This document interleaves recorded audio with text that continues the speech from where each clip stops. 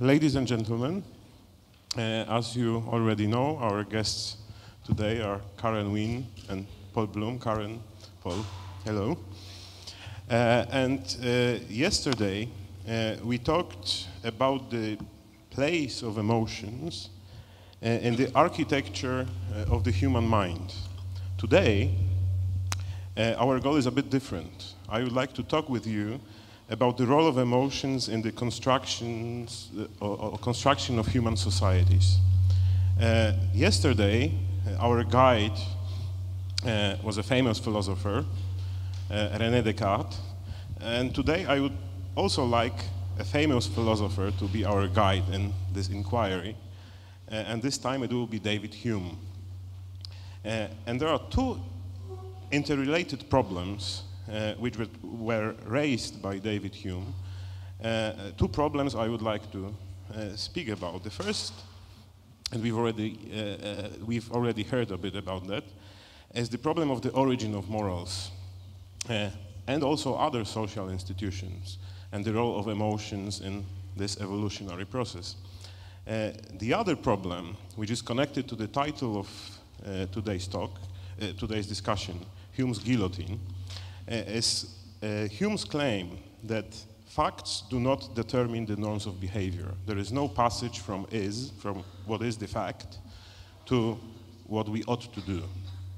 So if you allow me, I would start with the first of those problems, the origins of morals and what science says about the sources and nature of morality. And I will start by quoting Hume from a treatise of human nature, where he says, take any action allowed to be vicious, willful murder, for instance. Examine it in all lights and see if you can find that matter of fact or real existence which you call vice. In whichever way you take it, you find only certain passions, motives, volitions, and thoughts. There is no other matter of fact in the case. The vice entirely escapes you as long as you consider the object. You never can find it till you turn your reflection into your own breast and find a sentiment of disapprobation which arises in you towards this action. Here is a matter of fact, but this the object of feeling, not of reason. And my first very general question is whether Hume is simply right, plainly wrong, or somewhere in between. What do you think, Karen? Well, I think maybe part of that depends on whether you believe in a God or not that's prescribing some system to create an objective moral truth. I myself am inclined towards that Hume is right, the truths reside within us and our value system.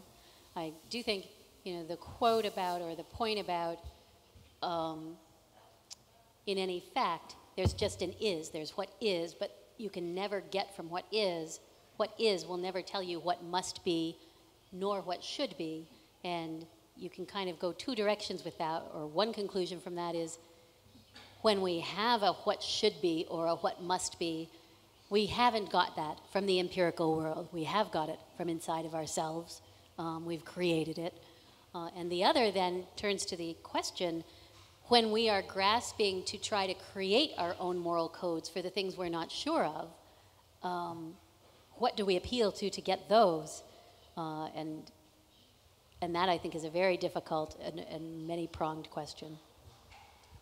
Paul, maybe. I'm glad you started with Hume, because Hume is one of my favorite philosophers. He's utterly brilliant, clear, energetic. He's a wonderful writer and a deep thinker.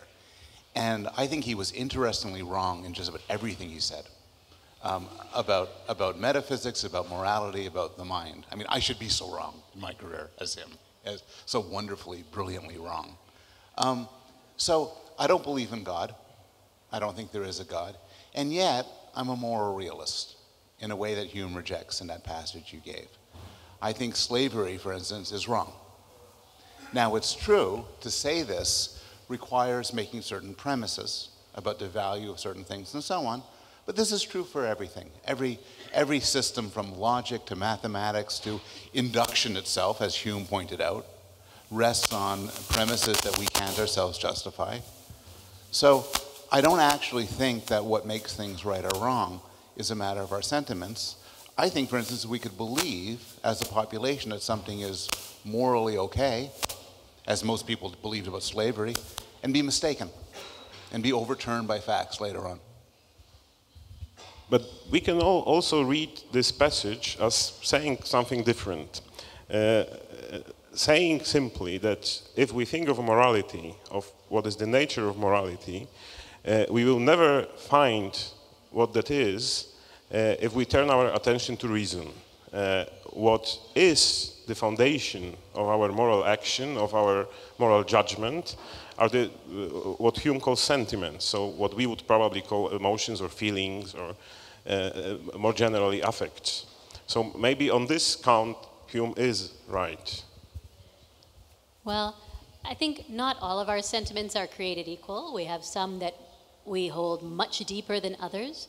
So if I make a mathematical analogy, any system of mathematics has some unproven assumptions at its core. We've got the piano axioms, we've got Euclidean geometry, and I'm not the first person to suggest, I think perhaps my mentor from my undergraduate days, John McNamara, a psychologist at McGill University, he was a wonderful man, but he was perhaps the first to suggest that we have perhaps a fundamental moral calculus of some unproven principles, and then people like Jonathan Haidt and others have made it their business to try to unpack and articulate what are the core moral principles that are universal to all societies, and then the task is, in any particular society, hashing out how those specific fundamental principles of, you know, thou shalt do no harm, for example, or it's wrong to harm is a particularly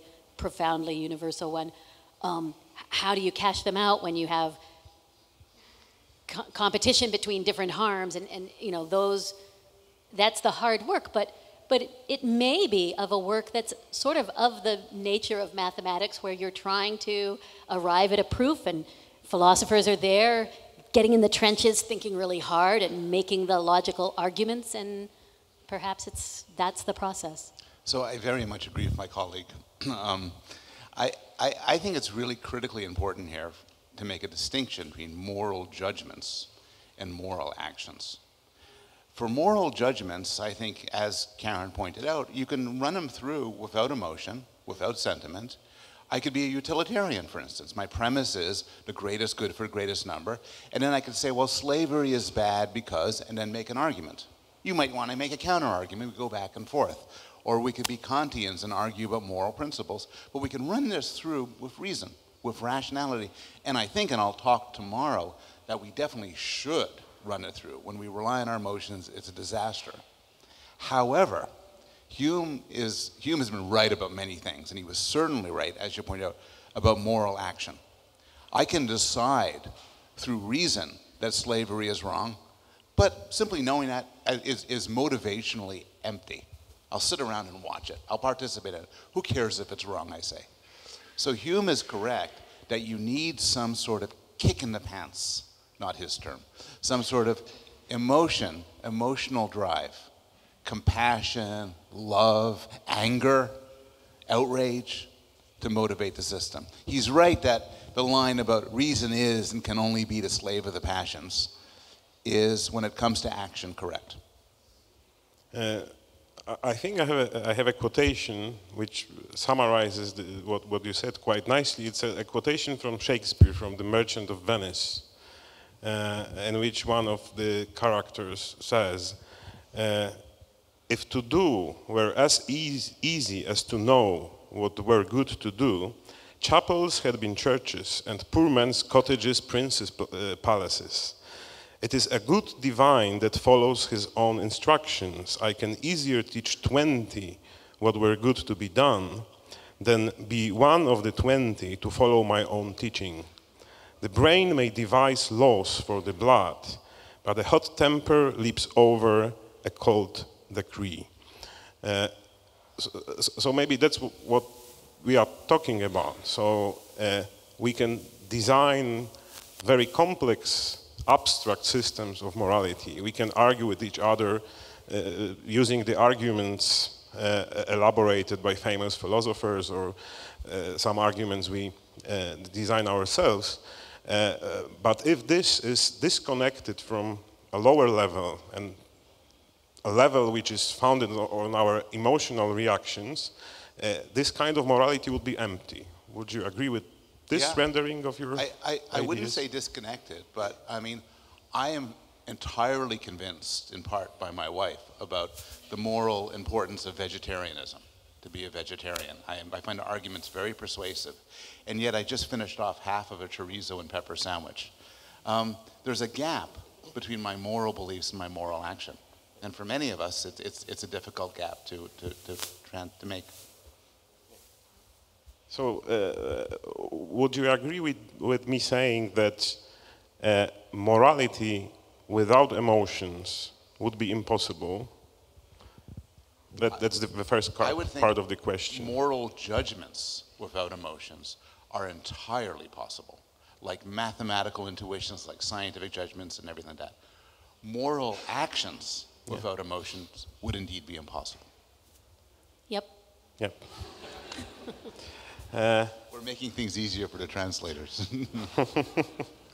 Okay, so when we look at the problem from the evolutionary perspective, I would assume that the first thing that emerged was moral action, or something we can term moral action. And moral judgment is something which emerged only later in our evolutionary history. If this would be the case, then my argument is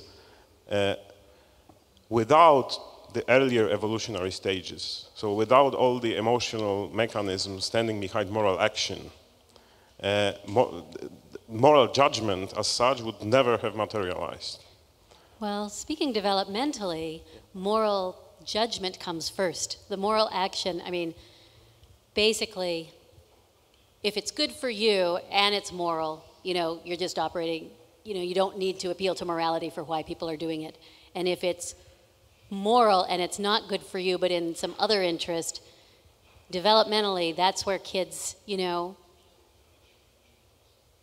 they don't have the same amount of self-regulation that it takes to overturn something that they want. If they want the cookie and they're a little bitty kid and they know it's somebody else's and they're supposed to share, just that moral knowledge isn't going to be enough to cause the action. But they've got the moral judgment from as early as we have looked.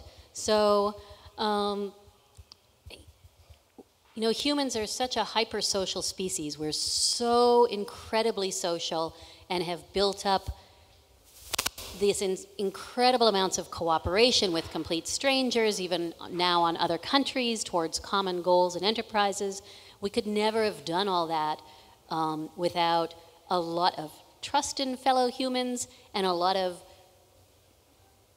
motivations to honor the trust in other fellow humans, which includes them being able to catch us out when we transgress, because they have the apparatus of moral judgment and we have the apparatus of moral judgment. That has to go back, to my way of thinking, as far back in our evolutionary history as the moral actions, and that the moral actions have largely resulted from our need to be trusted and accepted by others who are morally judging creatures. So I would push back on that conclusion that action came first. Yep. Okay. A question which is not directly connected to morality, to the emergence of morality, to the nature of moral action or moral judgment, but to some other fields in which you did some very important research, which is mathematical cognition and language. Do you think that emotions play any role in those two spheres of human experience? Because if I think of mathematics, I would probably say, okay, if you want to find something which is as disconnected from emotions as possible, you would probably point to mathematics. Well, let me take the mathematics, and I'll let you take the language. But And I will say yup at the end. well, now that you're going to say yep, I could just say anything. Yeah, certainly mathematics has been developed as a result of principles of logic and sort of very, systems of thought and logic and, formulaic proof. But I wouldn't say it has no, I think what has driven a lot of people to dedicate their lives to mathematics is, the incredible beauty. There's something just so, all right, I'm a nerd, so maybe it's the nerd in me speaking, but there's something just so incredibly sexy and amazing about a formalized system of, mathematics is all kinds of amazingly crazy things that are so beautiful. And you're right, it's not like, oh, let me just go create some stuff. It's got these constraints, but I don't think we ever would have developed the systems anywhere near as far if the emotions are the motivators, and mathematics as a pure system goes much farther than all the parts of mathematics that actually are useful. There's a whole lot of totally useless stuff that only got created because it's just people find it incredibly beautiful and moving. Well, some researchers would say that it would be impossible to develop culture in general, so including mathematics, but also morality and other social institutions, without some social emotions. You mentioned trust, which we put in others. So in order to cooperate, so it would be impossible to create science and all the technology we created without cooperation. And cooperation seems to be something which presupposes or requires some social emotions, some attachment to the other people, and so on. Would you see this role of emotions in the evolution of human cultures? Absolutely. Certainly, we have a deep-seated desire to be accepted by others and not to be ostracized, to be thought well of, therefore to do the things that are needed to do to be on the ins of our social group, not on the outs. And what about language? I agree with all of that, but we have to be careful here. Emotion is incredibly important, central to so many activities. But we don't want to fall into the trap of whenever somebody mentions anything, say, oh, that must involve emotion. That, in some way, when you do that, emotion becomes a lot less interesting. It sort of loses its special flavor, loses its distinctive and important qualities. So again, I think we need to make some distinctions. Mathematical reasoning, solving a proof, for instance, can be done through an entirely mechanistic process. Language processing, the creation of grammatical trees, syntax, phonology, morphology. The best theories of how this is done make no appeal at all to emotion. And to the extent, and the processes of mathematics and language can and are simulated by my iPhone, by laptop computers that don't have any emotion in it. I think there are computational processes quite separate from emotion. Having said that, certainly, as Karen pointed out, mathematicians are motivated by emotion. You may want to do a mathematical proof because of ambition, or Professor Damasio listed all sorts of emotions that drive accomplishments in art. You could have a similar list for mathematics. You want to get some sex, you want to get rich, you want to humiliate your enemies. Those are the standard three. And for language, although the computational system of language, I think Chomsky's correct here, is autonomous in a sense. The reason to use language, the desire to use language, is of course heavily laden with emotion because it's motivation like no other. But again, I think there's a theme emerging here, which is a need to distinguish certain processes that are separate, that are computational, that don't apply emotion, from what makes us act upon them. Do a proof, produce a sentence, make a threat, show off my mathematical acumen, and that's laden with emotion.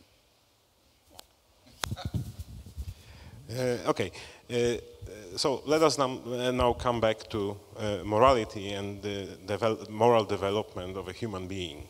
So Karen, in her beautiful presentation, showed more or less where a human being starts, where is the beginning of the moral development. But how to get from a just kid to a full-blooded moral agent? At least some of us are, I think, moral agents. What's the trajectory here? I'm going to let you answer. You take this down. It's an extraordinarily important research program. There are a lot of people like Karen doing this extraordinary work on what our moral foundations are. And there's a lot of people, actually also like Karen, who study adults and adult moral reasoning. And my talk tomorrow is going to be mostly about adult moral reasoning. But how do you get from one to the other? I think nobody knows is the basic answer, but I think the answer will involve the capacity to move beyond sentiments and responses and apply reflection. Reflection either as individuals, where I think about myself, I struggle to figure out the right thing to do, or even better in groups, where I say, I have every right to cheat on the exam because it's important for me to get an A. And you say, that wouldn't be fair to other people. And I say, but they have an unfair advantage. And we go back and forth. And 3-year-olds, 4-year-olds, 5-year-olds do this. They argue. So much of the daily conversation of young children is about issues that are moral. Is it okay to download music without paying? Was it fair for the teacher to punish the student that way? So much of the discussions we have as adults, what we often dismiss as gossip, is moral. And I think through this discussion and debate, which requires language, which requires the capacity for reflection, which requires social abilities, certainly requires emotion, that's what pulls us up. And I would just add a couple things to that list, right? Our ability to take the perspective of another. Perspective taking is really important. Our cognitive capacity to entertain counterfactuals, right? Like, what if I were to have done this other thing? Or what if this person were to do something else? And our ability to kind of read forward into possible futures, like to follow chains of action into their likely future consequences. We need to be able to have all of those cognitive capacities to take the abstract reflection. Okay, what if the shoe were on the other foot? Wait a minute, I've articulated this general principle to myself. Maybe it's a utilitarian principle. Maybe it's something else. Treat unto others as they would have you to have them do unto you, or maybe it's everybody should get the same number of cookies. Whatever abstract principle, you need these things to be able to have that level of abstraction of thought, and then be able to compare the current reality seen to that and see what needs to be done to meet it or where it's fallen short. And then there's a huge role, clearly, of culture and experience and the values that you are being raised in, that your community and your family hold dear. And that's where, there's a huge amount of the heavy lifting just by showing that there is some pretty considerable basis for our moral thinking present, very early on in development, is not to say there's not a very considerable role of experience and cultural input in how we translate, and as Jonathan Haidt and others have shown, even which values we decide to prioritize over other ones when they conflict. I wonder what are the limits or possible limits of this process. So for instance, when I think of one of the greatest moralists of all time, Immanuel Kant, quite obscure sometimes, but great nevertheless, he would say that one should act, if one wants to act morally, one should act according to a maxim for which he or she would like to become a universal law of nature.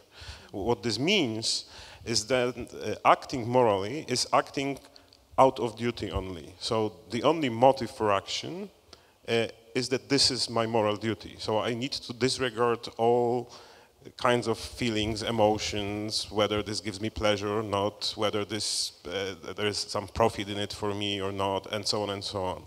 So this is a very high standard of moral action. Can we achieve it as human beings? Is it the limit, or or it's impossible on daily basis at least? It's a good question. I would say it's impossible. I think that where, you know, there's a line from this anthropologist, Audrey, which is that we are born of risen apes, not fallen angels. And I think we could come to great moral insights. We could create societies and cultures that direct us to do good things. But I think as individuals, we're always going to have appetites. We're always going to have motivations. We're always, you know, we're not entirely moral creatures. I'm not even sure, and some philosophers like Susan Wolf have said, is it really the best aspiration to be a fully moral person? That's it, a moral saint. There's other things in life. Yeah, I like the line where from risen from apes, not fallen angels. Better than the line I was thinking. Too, you know, a man's reach should exceed his grasp, and reach for the stars. That way, when you fall short, you get the moon. Right? As long as we have self-interest, which we are, you know, is every bit as fundamental to our nature as anything else we've been talking about, there's going to occasionally arise conflict between our principles and our personal interests, and the nature of conflict is it's not going to 100% go only one way. There's going to be compromises and falling short, and I do think there are circumstances, whether they be cultural or whether they be personal, that facilitate being able to make the compromises in favor of your principles to a greater extent as opposed to a lesser extent, and that obviously our task, those of us who want a fair and just and equitable society, the task is to try to construct a world where that sort of compromise is made easy and is supported, and where we're enabling people to transcend, you know, the really strong need to just be taking care of their own selves at all costs. But we also know there's huge individual differences, some of them even genetically based in terms of people's social cognition, the extent to which they care about other humans, just want to live their own lives as hermits off in the woods somewhere, and for many other reasons. So we're going to, you know, we're never going to achieve the utopia, but we can always strive towards it. Well, I think that a good way to summarize this part of our discussion is a quote from Paul's new book, Against Empathy, where you say, "We have gut feelings, but we also have the capacity to override them, to think through issues, including moral issues, and to come to conclusions that can surprise us. I think this is where the real action is. It's what makes us distinctively human, and it gives us the potential to be better to one another, to create a world with less suffering and more flourishing and happiness." And that's beautiful. Yep.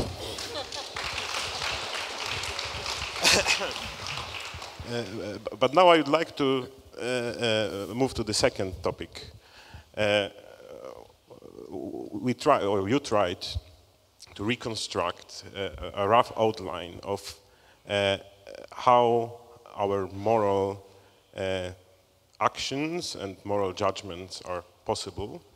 But now the question is whether this knowledge, the knowledge we have, some knowledge we have about the mechanisms behind the human morality, can inform our moral choice.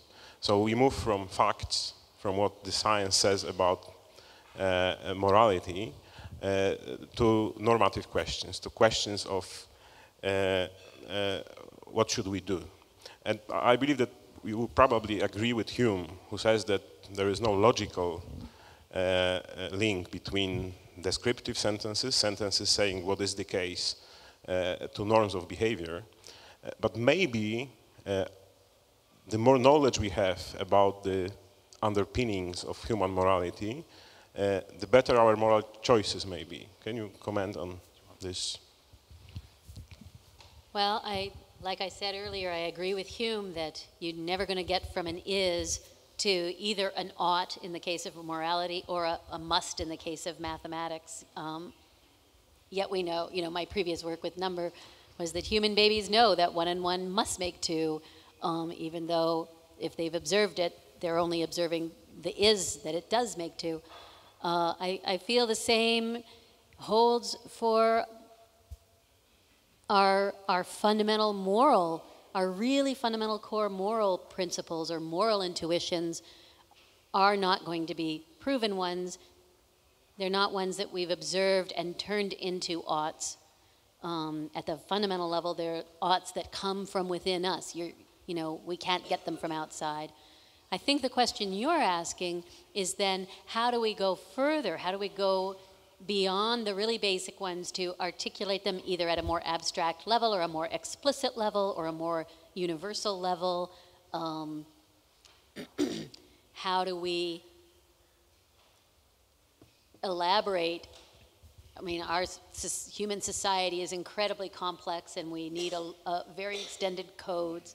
We know our legal code diverges from our moral code left and right all over the place. You can't track the moral code legally, and we often don't even want to. It shouldn't be illegal to lie to somebody except in constrained situations. So I think it's there. It's a good question. How do we do it? So I don't have a deep answer. I agree with everything Karen said. I'll just sort of expand a bit. Hume is right. If I want to know about the morality of sexism or slavery or capitalism or death penalty, you don't find out the morality by asking 100 people, and you certainly don't find out by asking 100 babies. You can't, from people's judgments, from the facts of psychology, you can't derive moral truth. But you're also right that psychology does have a lot to say about morality. I could think of at least 2 ways in which it can. One is, you mentioned Immanuel Kant. And Immanuel Kant pointed out correctly that to say you ought to do something implies you're capable of it. I wouldn't say you're morally obligated to fly around the world in a second and feed everybody, because you can't. Psychology, the sort of psychology that Karen talked about today, could tell us a lot about what humans are capable of, and therefore what we can ask of them. Can we ask you to give your kidney to a stranger? Can we ask you to care about a child in Africa as you would care for a child you love in your own life? So it could constrain things in that way, and that could be really relevant. A second thing, and this is what I'll be talking about tomorrow, but is a general interest, is a lot of our moral decisions, our normative moral decisions, are driven by the emotions. I feel gratitude, I feel shame, guilt, empathy, disgust. But psychologists could unpack these emotions, and they have unpacked these emotions. The case of disgust is something I've always been interested in. Many people, maybe even many people in a room, might say, look, such and so is wrong. Why do you think it's wrong? Because it's disgusting. About, say, the sexual behavior I see. It's wrong because it's disgusting. Well, psychologists can and have unpacked disgust. Why do we feel disgust? And there's now, I think, very good evidence that disgust is built out of a response to pathogens, but it has nothing to do with morality in a reflective way. And if that's correct, and it's an empirical psychological claim, then from a moral point of view, if you say, I think homosexuality is wrong because it disgusts me, a psychologist could respond, we now know that that's not a good moral guide. Maybe you have another argument, or listen to another argument, but disgust itself is an unreliable moral guide. So psychologists could unpack where our moral thoughts come from, and in that way come to some normative conclusions. So it would be right to say that there are 2 ways in which our knowledge of those emotional or affective mechanisms in our organisms, in our brains, help us to inform our moral action. The first one is that, in a way, set limits to what is possible to a human being. The other direction is that they may identify obstacles in exercising a real moral judgment. Yeah? Okay, I think if you don't mind, it's time to give our audience a chance to ask a few questions. I'd like to connect your early talk, Professor, with what you were talking about more recently and ask, aren't we sort of doomed as societies simply because those more primitive sentiments are stronger because they are sort of hardwired. They are earlier, both in evolutionary terms and our individual developmental terms. So let's say prejudice and those preferences towards similarity will always win. And yeah, that sort of is. Thank you. Yeah, thanks so much for asking that question. There's two things I want to say in response. One of them is that they don't always win. Our approbation for those who treat others well and our approbation of good behavior in a number of our studies is at least as strong as our preference for others who are similar to us. And if you pit them directly against each other, we haven't done that, but in our memory studies, it looks like babies actually hold in memory much longer who's nice and who's mean than who's similar and who's different from them. Though in the very short run, it looks like they may care more about who's similar and different, but they forget it quicker. But the deeper thing that I want to say is, there is a silver lining that I think we can exploit to our benefit, in that if we are stuck with a system, as we are, that fundamentally prioritizes or values similarity and devalues difference, if there's a system that says difference is different from me is bad, that system equally says similar to me is good. And while there's a lot of superficial ways in which different cultures and different subgroups and subcommunities differ from each other, all humans around the world share a lot of similarities in common. We're similar to each other in much deeper ways than our differences. And where you see communities that have been divided learning to unite or deciding to unite and suddenly viewing each other not as enemies but as allies is usually when they're reminded that they have some common enemy, but that's a similarity, right? There's many different ways that we can be brought to view someone as belonging to our group in some type of a way or another, being like us in some form. And so actually some of my studies that I am pursuing and interested in pursuing next involve how we can use this type of messaging and as early interventions, being reminded or repeatedly trained in these facts to think about other humans in this way, as we all love our children, we all want a roof over our heads, we all want safety. There's profoundly basic ways in which we're all the same. And that being taught to think this way may be a very potent intervention. That may be one of the most powerful cultural encouragements to a more globalized world that we have been seeing develop over the last, if you compare where we are now to what social life looked like 500 years ago, we're a much safer and more just world today. I love that answer, and I'll expand upon what Karen said at the very end of it. It's a really interesting and surprising fact that we don't seem to be doomed. It's a great question, like why not? But we don't seem to be doomed. People like scholars like Peter Singer and Robert Wright and Steven Pinker have captured the fact that over human history, we've been treating each other better and better and better. This seems surprising to many people since we're often terrible to each other right now. But if you look at, say, the extent of murder, it's dropped over time. So that the last century, which seems horrific, was actually more peaceful than one before that, and more peaceful than one before that. You see right now for moral virtues, when I was a child, most people in my country thought interracial marriage should be outlawed. Most people in my country thought that gay people were criminals. Most people in my country thought that men and women should have radically different roles and women should be punished for trying to take men's roles. There are still people who might hold those views, but they're a diminishing minority.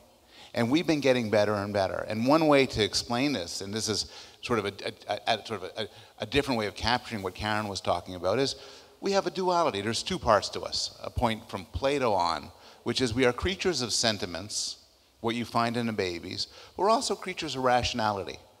And our rationality can feed into culture and government so that we have a world where we all sit together and listen to each other and argue, and we don't try to beat each other to death. And it's, so we're not apparently doomed, unless, of course, we are, and something bad happens. Well, we still have time for a couple of questions. A question here, and then the last question there. Mnie zainteresowało to, co Pan mówił o odrazie jako kryterium przy moralności. I tak wspominając wczorajszy wykład, gdzie mieliśmy podany ładny przykład rozróżnienia emocji i uczuć, to tak się zastanawiam, czy przypadkiem mówiąc o odrazie, o czymś odrażającym, nie warto podjąć definicję, co jest podstawą odrażania, że coś jest odrażające. Względy estetyczne i wtedy na przykład budzą się nasze emocje i to są wtedy wzorce naszych zachowań, czy też to jest uczucie odrażające, które wtedy świadczy o naszym człowieczeństwie, czymś głębokim i wtedy jest to bliższe moralności i niezależne, tak, związane z człowieczeństwem.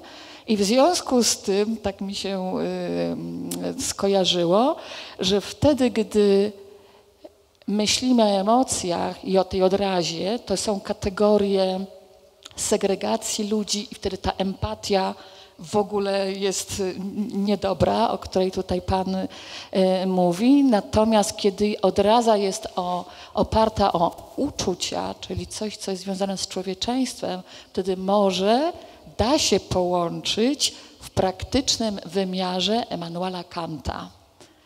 Tak, czyli że on jest, że można to zastosować, nie mówię, że łatwe, że jest trudne, ale że jakby to mógłby być ten praktyczny wymiernik, w jaki sposób możemy moralność praktycznie zastosować.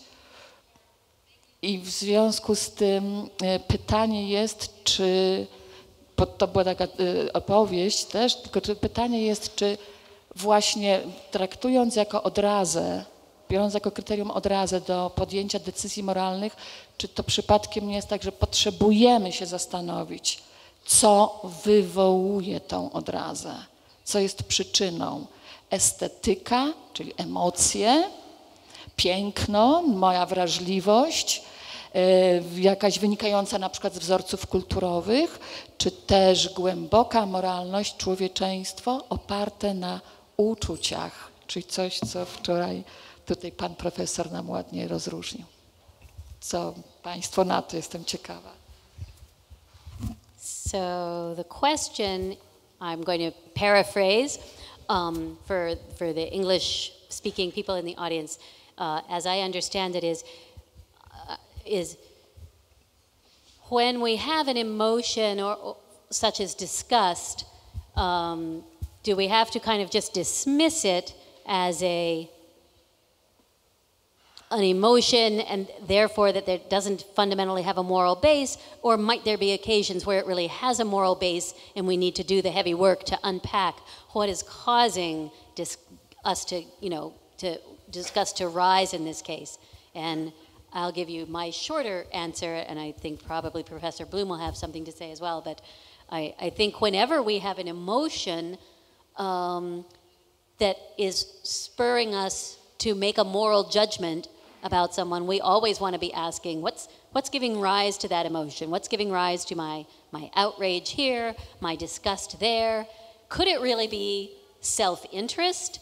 Is it really an extension of my systems for detecting germs and, rotting meat that are now zooming off ahead of me into some, thing where I don't want them to go, and so on. Is it a fundamental moral principle that's been violated? And then we do that heavy work of why am I feeling this way, so that we can then know how we want to act on our feelings. And I think it's a good question. I think for disgust, we could answer it. For a while, people like the philosopher Leon Kass and some others argued there's a wisdom to disgust. Many people feel repugnance at the idea of gay men having sex, or years ago, interracial couples having sex. And Cass said maybe it's really smart, maybe it's something deep that our rationality can't tap. Now to me, this goes back, this is an empirical question. How does disgust work in the brain? And I think there's now fairly decisive evidence that this view, though plausible, is mistaken. The primary things that elicit disgust are urine, feces, blood, vomit, and rotten meat. Everywhere those elicit disgust. Other things that elicit disgust, to the extent they're associated with it. Parts of the body associated with defecation, urination. The idea of a person being unwashed. And it gets extended to vilified outgroups. If you're a German in the 1940s, you might find Jews disgusting. If you're an American, a white American at the time of slavery, you might find blacks disgusting. If you're a man of a certain sort and certain religious training, you'll find women disgusting. But it doesn't seem to reflect wisdom. It seems to reflect cultural associations between things that involve pathogens and certain groups of people. And so I think we have the answer, but I also want to commend you. That's exactly the right question to ask, and that's an illustration of your point in response to Hume, that psychology can bear on these questions in good ways. And the final question. Now, you all accepted eagerly the Humean rule that there is no passage from is to ought. I think you are wrong, and Hume is wrong. Let me give an example. If my wife is in pain, she has a strong headache, and my child comes and is very noisy, I don't have to go and say, look, you shouldn't do it. Don't be noisy. It's quite enough for me to state certain fact. I go and say, look, your mother is ill. Your mother has a headache. I don't use any ought, you should not do it, and so on. And he already knows what to do. So it seems that there is quite clear passage from is to ought. So that's a lovely example, but I think there's still a missing step, and you trust your child to make that step. Suppose your child was quite different. Your child said, so what? So what? My mother has a headache, my noise is causing her pain. So, what's your point? Right. What about the 20%? The 20%, they're not stupid. You imagine this child being a genius. The child says, I understand all the facts, but what are you getting at? And you say, well, don't you understand your noise is driving your mother batty? And the child says, I understand that perfectly. And then you might say to your child, don't you understand the utilitarian idea that you shouldn't cause people pain? And your child says, I've studied utilitarians. I'm a philosopher, says the child. I still like making noise. And what the child is lacking is a moral sense and not an understanding of some facts. At least I would think so. Yeah, and I mean, I think the way I read your anecdote of your son, it was a son, right? But whichever, is the ought isn't there in the world. It's just the is. Your wife is feeling, ill and have a headache. Your child is providing the ought. The ought is coming from the child. My mother has a headache. I care about her. My noise is causing her pain. Therefore, I should not make noise because I don't want to cause pain.